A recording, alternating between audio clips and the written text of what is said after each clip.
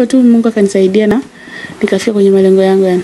Yeah. Ukijaribu kutizama watu kama wakianza kuiona kitu kizuri kinakuja, kuna baadhi ya wale watu ambao wanajileta wanakuja kama masponsor, wengine wanakuja kama watu ambao wanatoa msaada fulani. Hivi kwa kazi yako nzuri ambayo ulifanya, kuna baadhi ya watu washaanza kupigia simu labda ashakuja katika studio nzima kuja kukuambia kama wanahitaji kusaidia?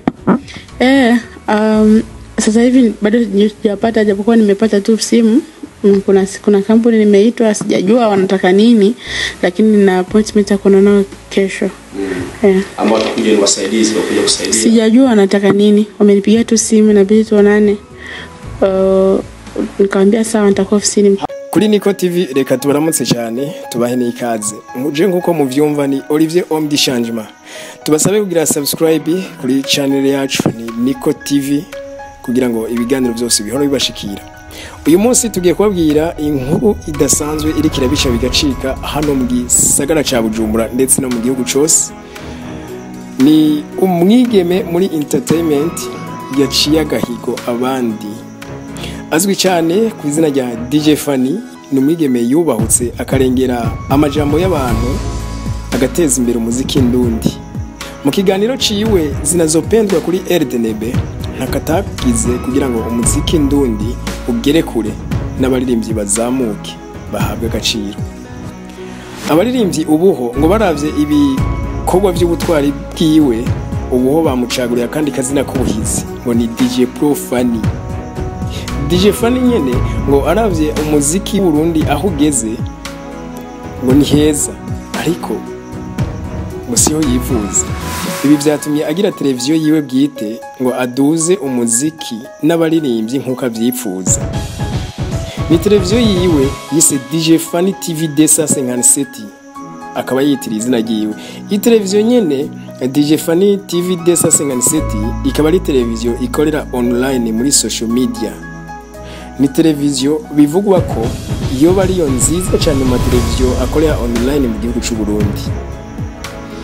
DJ Fanny arazwi cyane muri ibintu bya entertainment, aho yagiye azamura abaririmbyi kandi agashikana umuziki w'u Burundi kure. Rengo ivyo akora DJ Fanny ngo ntabwo binezereza abaririmbyi gusa canke abakunzi b'umuziki ndundi, n'abanyamahanga baravyumva kandi barabibona. Ubuho akaba yatowe nk'umu ambassador wa company kitwa Crown Royal. Ni company twovuga ko ari international. Ibi byateje amajambo benshi kandi birabatangaza. Iyi company Crown Royal ivuga ko atakindi yahitiyemwo DJ Fanny kugira ngo ayibere umu ambassador, atari uko DJ Fanny babona ko ariko aratera imbere cyane kandi ariko aranateza imbere igihugu cy'u Burundi. Iyi company nyene ngo hakaba hari byinshi igiye kuzohora ikora ni televiziyo DJ Fanny TV. DJ Fanny rero akaba ari kagenda ashimirwa mu bintu byinshi kandi ngo n'umukobwa babona ari karavyitwaramo neza cyane. Reka natwe tumutera intege kandi tunabashimira namwe bw'imwe ko muradukurikira kuri Nicko TV. Nkuko kandi tubananye tubibutsa turazi ko mudukurikira cyane, tubasabe n'ubundi kugira subscribe muna sharing ibikorwa byacu. Turazi ko tudatamba twirorera, turi kumwe namwe. Kuri mikro mwari kumwe na Olivier Homme d'Changement. Reka duvuge duti ciao. Ni raha sabile. Unatamani hata wiki hata hapo usipolipo basi taikaa tu hivyo hivyo ni. Mimi niko tu.